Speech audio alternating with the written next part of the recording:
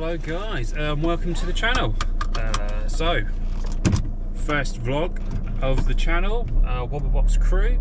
I thought I would just do a bit of an intro and let you know what's going on and go from there. So, we're gonna head over to the storage yard at the moment. We're gonna sort of start looking at some of the items that you want to be checking when you are storing your caravan, either at a friend's drive or a storage yard. All these sort of techniques and tips are all going to apply, but again the key thing here is making sure that your caravan remains usable and you don't suffer any damages like water ingress or flat batteries or just things that is quite common just to sort of forget about once you sort of park it up for the year.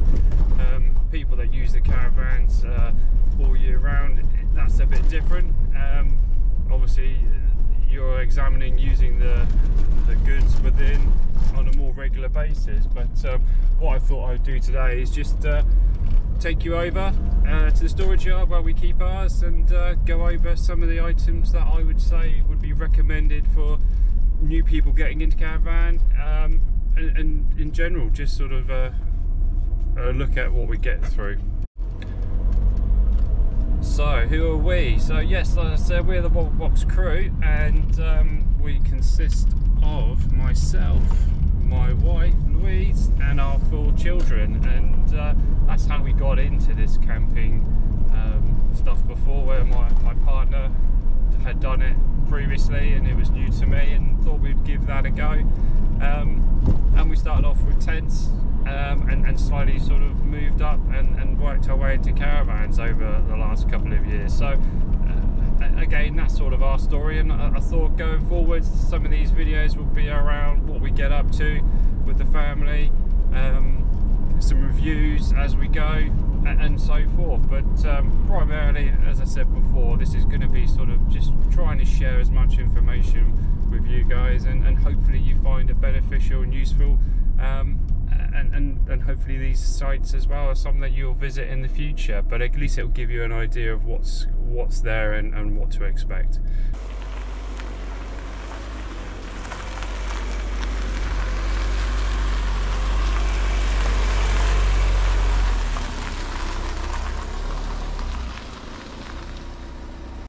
So where do we begin? So for me, I would say the first thing to do, if it's in storage or on your drive, I would take off all your security devices, because they'll need to be checked, oiled, and just make sure that they're maintained as well. Otherwise you don't want to come back to having those sort of seized up and cause you a headache later on. And also you don't want, like a car, you don't want your caravan just sat there in the same position for maybe 3 or 4 months, depending on when you plan to reuse the caravan. It's just not good on the suspension, the tyres, and the general sort of different parts of the caravan. So the first thing I would do, like I say, take off all the security devices, pull it out, give it some movement, check it all over, make sure the motor move is working as expected, and then we can start moving on to some of the other bits that I would say is sort of crucial to check as we go along. So as I said guys, the first job for me would be to pull the caravan out. The legs are being wound up, all the security devices are off, motor mover engaged, so I'm just going to move it forwards now.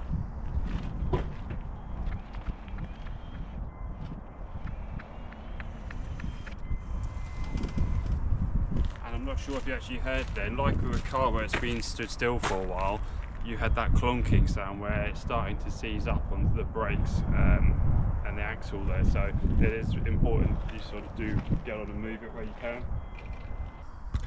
So one of the other areas that you should be checking is your leisure battery as well. It's quite easy just to leave the caravan outside, whether that's in storage or at the front of your house, and just forget about it. But even when you think this is switched off and unplugged, it will still be going flat over time. These are not cheap. Again, they're sort of £150, so if not more. So the key thing for any of these is just to make sure that these are sort of maintained throughout the colder months, whether that's keeping the caravan plugged in because you've got electric mains, or whether you've got solar, or whether you actually have to take the battery out of the caravan and just check that over time. Again, if you haven't got solar, again, bring a multimeter, check the voltage to see how that is. Or you can use your inside your caravan, depending on what different measurement devices you've got for checking battery capacity. But one of the key areas, again, just to make sure that you keep topped up and maintained. Okay, moving on from the battery, is going to be sort of your seals around the caravan, around your windows, your electric box. Again, moving back around, you've got your toilet dispenser hatch there, and multiple hatches around your caravan, and again multiple windows. And again, what you should be looking for here is making sure that you've got no broken seals at all from the outside. If it's lifting away, again, that's sort of prime where water ingress will happen, and before you know it, it'll start discolouring the inside of the caravan. So these are some of the crucial checks that you really need to be on top of, and making sure that the key thing, water ingress, does not happen. Again, with most of these hatches, you can access these from the inside. I'm not saying that will be the case for all caravans, but for the majority of hatches, they'll be under the beds, and again, you can visually be able to see what's happening. But yeah, definitely worth eyeballing the different compartments just to make sure nothing is coming in. If you do see that there is sort of gaps, again, depending on how bad they are, you may actually need to unscrew the different bolts that's holding that in, reseal it completely. If you've just got a slight gap in some of the sealant, again, some of that way is where you can just remove that and just replace from the outer side. But it really does depend on how bad that is, but something you should be checking. So this is a prime example of the sort of thing I'm looking at, is along here, these kind of bits. Just making sure that these are all intact, as you expect to see. Could do a bit of a clean, but at this time of year, it's going to be expected. But again, the same on the top of your windows. You should be looking along here just to make sure everything is looking as you expect it. When it comes to inside the caravan, things to think about is airflow. One of the crucial things here is just making sure that you have sort of your cupboards doors opened up. That way, again, there's no build-up of moisture potentially that may be in and around the caravan, and again, it just maximizes that airflow. That's one of the crucial things. When it comes to the windows as well, depending on what style of caravan you've got and what's in here, you can sometimes have two. You have a fly net and the actual blind itself. For me, when it's in storage, it's just the main actual blind itself I pull down. I keep the blind net up, and that's because in the past, when we first got the caravan, we had them both down, and we did sort of notice some of the sort of moisture and mould starting to sort of form on that, and luckily we caught that in time, so again, it didn't sort of spread. But yeah, recommendation there is just to have the main shutter down, blind down, and that should be enough just to keep that airflow coming through as well. The other part is obviously the cushions. They should be sort of moved upright as well, and that will depend again on the style of caravan that you've got. What you're wanting to do is have a gap between the inner skin and the actual cushions, just so again there's that airflow happening. In this model, we've got a gap built in, so there is that airflow happening. But yeah, something just to double check, just to see what you got, all just to help. So the next space would be the fridge and freezer compartment. I wouldn't leave the doors shut on this. Obviously, when you last use it, just make sure it is all completely wiped down. There's no moisture before you start, and then just keep the doors slightly ajar when you store it. Just again, more airflow, stop the chance of mold building up.